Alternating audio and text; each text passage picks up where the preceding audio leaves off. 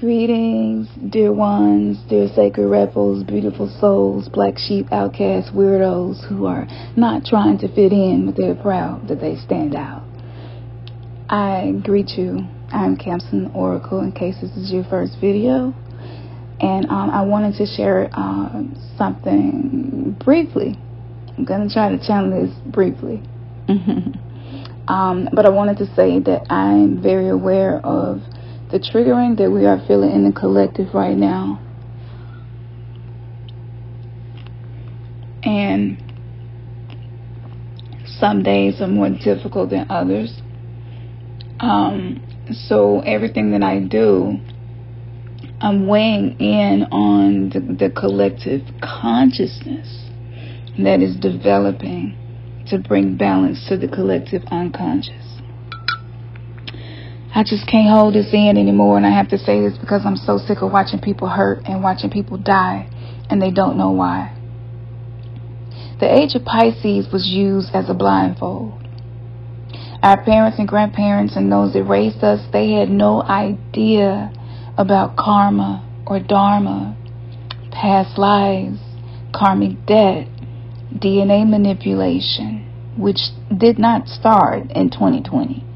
Okay, that's been going on for a really long time. They didn't know.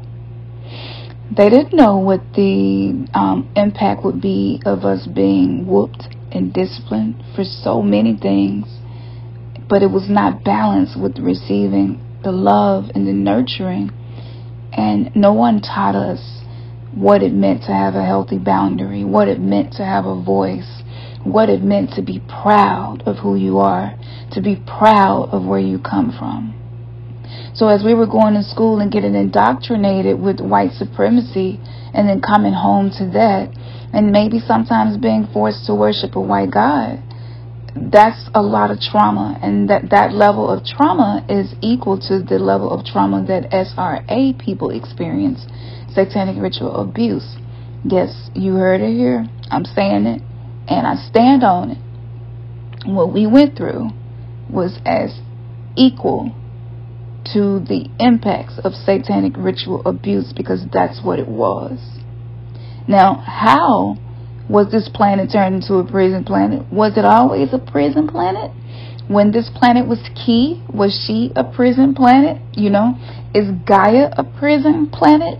Or is there a net being created around this planet to keep us stuck, forced reincarcerations? I didn't mispronounce that. I meant it exactly like that. Forced reincarcerations. That's why those words are so close together. And when you look at them. So there's a really simple etymology that you could just pay attention to words. Sometimes they're anagrams. Satan, Santa, right? Incarceration, incarnation. So, yeah, that's just a little tidbit because I'm going in deep with the root camp. Of course, you're getting, some of this information with the religious detox, which is now part 2 and part 3, which we're getting more into the connection with your subtle bodies, all of your chakras and your relationships and your spirit guides, and being able to connect with your spiritual parent, your matrons of the subconscious mind to help you heal the trauma. It's one of the biggest mistakes that people make with shadow work, including me. Okay, I did that for many years to figure this out. So, with that being said, I want to share a little bit with you about the goddess and that energy and why the divine feminine energy is back. Now, in the age of Pisces, goddess energy was demonized. And it doesn't matter which 3 monotheistic religions you look into. If you go back and read how women and little girls and what they experience, and you don't see a horror movie, then that means that your mind is still plugged into the false womb matrix. And you can't see anything outside of what the blue pill allows you to see. Sometimes truth is so painful that looking at it feels like it's too much to bear. I get it. So to walk in the truth, you actually have to love it. And that means that you embrace the pain that you experience from your awakening, because it's part of the process, and to not judge it. But this right here, I want you to really, really digest this information. This is going to show you why what's happening is happening, and why we needed to go back to the root chakra with the root camp and start again to heal our inner child. God's commandment was that a woman who grabs a man's genitals must have her hand cut off, even if she does it to defend her husband against an enemy. Deuteronomy 25:11-12. It states that when men fight with one another, and the wife of one draws near to rescue her husband from the hand of him who is beating him, and puts out her hand and seizes him by the private parts, then you shall cut off her hand, and your eyes shall have no pity. Pimp shit. Can you hear the pimp shit? Only thing we missing is the powder on the hand and the pinky ring. Let me keep going. The Hebrew word here for private parts is mabush, or mabush, mabush, M-A-B-U-S-H, which is rendered by King James as secrets. And it is defined by the Strong's Concordance H4016 as literally meaning that excites shame. This term is used only once in the Old Testament, and yarek is preferred to indicate loins. This was really specific. Now, it's so much in that one scripture, Deuteronomy 25:11-12, but can you see why anything pertaining to goddess feminine energy, subconscious, unconscious mind, darkness, or true healing and rebirth was demonized to keep you forced reincarcerated on the prison planet? I mean, I showed y'all the post that I made about the crime where the slave, she was taken up for herself, Celia, and she wasn't even allowed to take up for herself. Do y'all remember that? If you don't, go follow our IG, scroll through it, and read that post, because I put a lot of relevant information in there.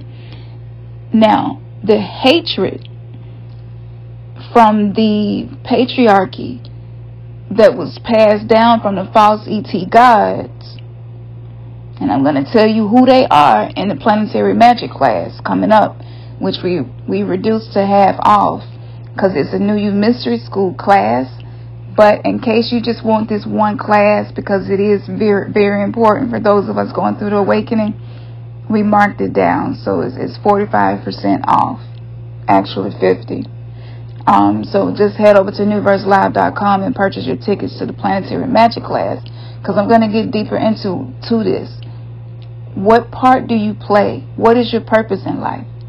Is it possible that your purpose in life has something to do with something that I read? That you come here to anchor energy to heal the feminine? That some of the masculines listen to me now feel more of a yearning to be less toxic and healthier in your approach to the feminine? Are you feeling like maybe we have not respected the feminine the way that we should? I hope so.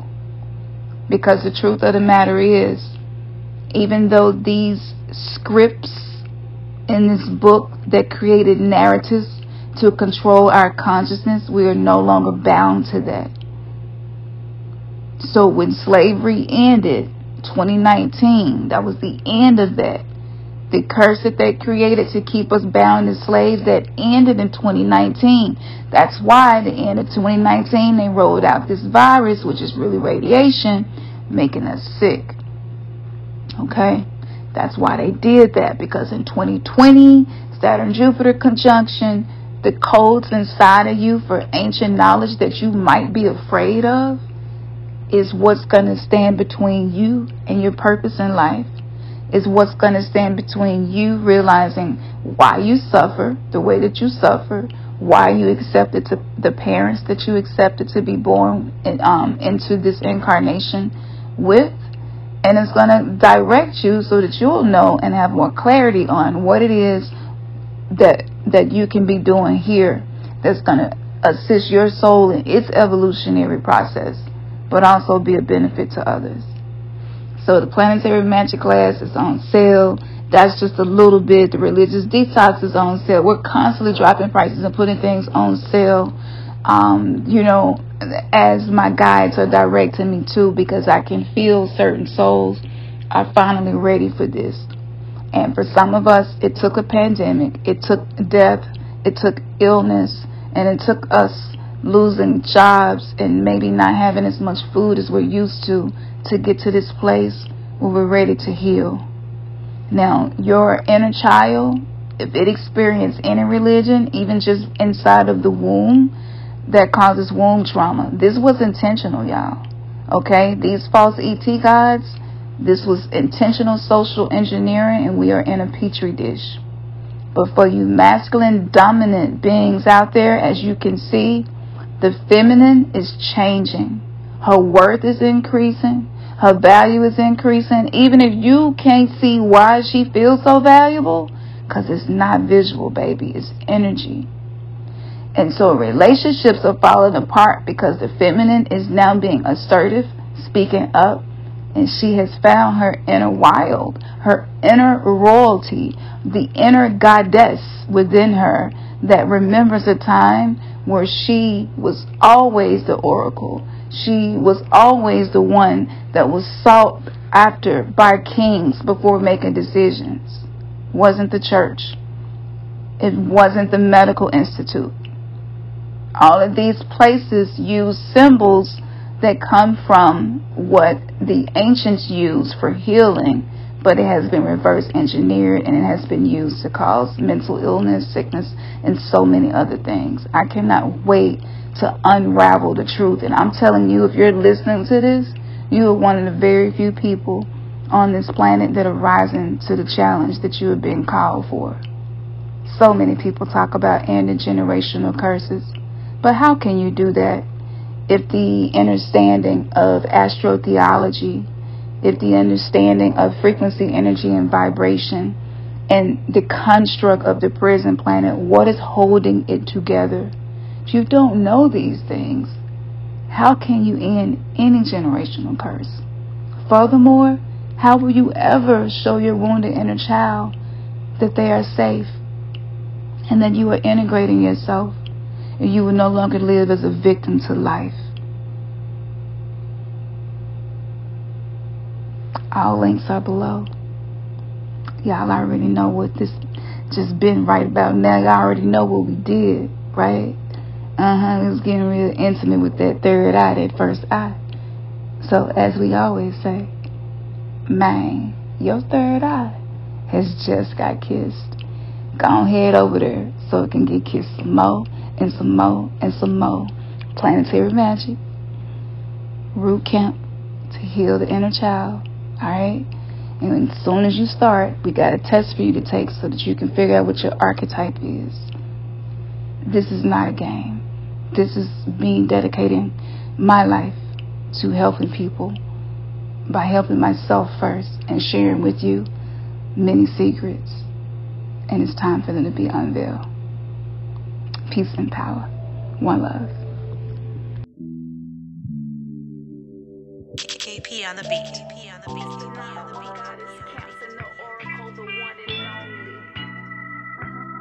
2021, just trying to help you stay focused.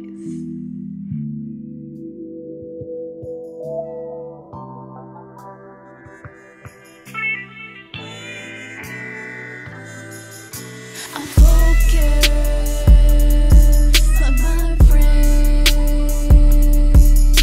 evolving, I maintain, I'm growing, unashamed, I'm evolving, and you should do the same. Blasting on them egos, thrashing like let me go, smash until you let go. I know I'm a old soul.